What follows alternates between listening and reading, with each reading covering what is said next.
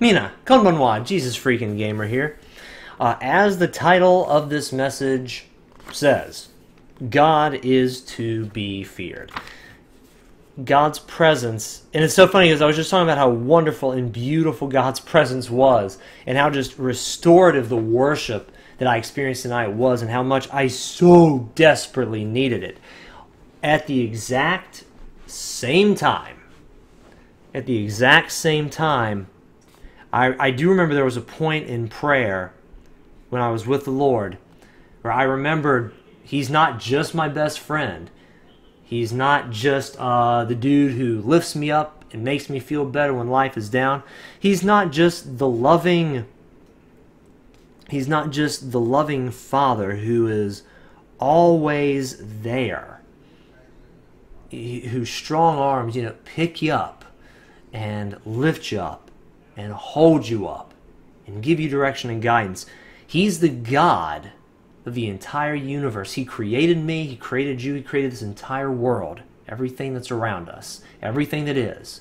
And He holds all of it together by the power of His Word, and He will judge sin in righteousness, and He will not tolerate it. Psalm 76, verse 7, "You yourself are to be feared, and who may stand in your presence when once you are angry? You caused judgment to be heard from heaven. The earth feared and was still, when God arose to judgment to deliver all the oppressed of the earth." Selah. His presence is so wonderful. It's so great. It is the thing that, if there is anything that makes me wake up in the morning, it is knowing that God's going to be there. It's knowing that He has a purpose for me in this life. It's knowing He's going to be there to sustain me through all the crap that this world throws at me.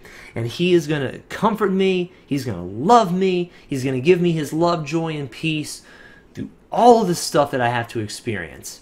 At the exact same time, when I am in sin, He's going to be the first one to say, "Son, that needs to stop now." When I'm doing something wrong, He's going to be, "Son, that needs to be corrected. Fix that." And if I walk away from Him, He's going to very roughly, I'm like, how do I word this? Pursue me? Yeah, He's going to pursue me. He's going to track me down. He's going to find me. And He will tackle me to the ground and say, "Guess what? You're coming home. You don't like it? Fine. If you're not willing, I won't drag you back. I'll let you wander a little bit more, and I'm going to tackle you again. The next time is going to be harder." In His love and in His mercy, He is relentless in His pursuit of us, and He will not stop until the oppressed are delivered. And if we are oppressing ourselves, He will be our enemy, and He will not stop until we have repented and until we have ceased our stupidity. And for those who won't turn to Him at all, are you really going to be able to stand in the God of the universe's presence, who created you and who sustains your existence? Are you really going to stand before Him and be cocky, confident, bold, arrogant? When God calls the earth into judgment, the earth is afraid and is still. And this God of power and might and justice is to be feared, particularly by His enemies. I love His presence, and a big part of that is because I'm His son. And because I'm on His side, I agree with Him. And when I do stupid stuff, usually, there was that period in my life where I walked away for several years. Usually, I come back pretty quick. And it's something I've also trained myself to do. Like, okay, I know I'm going to do dumb stuff. I'm human. I'm still a sinner. But when I do that stupid, sinful stuff, I need to come back quickly, as soon as possible. And so that does serve me very, very, very well. Because I remember, again, for those who haven't heard the story in my previous videos, when I did walk away from God for several years, I knew eventually the judgment was going to hit. And it was going to be hard. And I remember the day, and I remember what happened when I was like, I'm going to do my own thing, and God very, very, very forcefully said, "No, son, you're not." And He drove me to the ground and to my knees. And it was scary, and it was painful, And you better believe what I did was get on my knees and repent right then and there. Like I knew for years that it would happen. And I was dumb, and I didn't come to him in that knowledge. I waited for the judgment to happen. Guys, if you don't know him, repent now. Come to him. Repent of your sins. Accept Jesus as Lord and Savior. I know some of you don't believe and you don't accept it, and while that's not okay, while that's not fine, he's not going to make you come to him. And I, as a human, I wouldn't want to try to make you come to him. It's your life. It's your choice.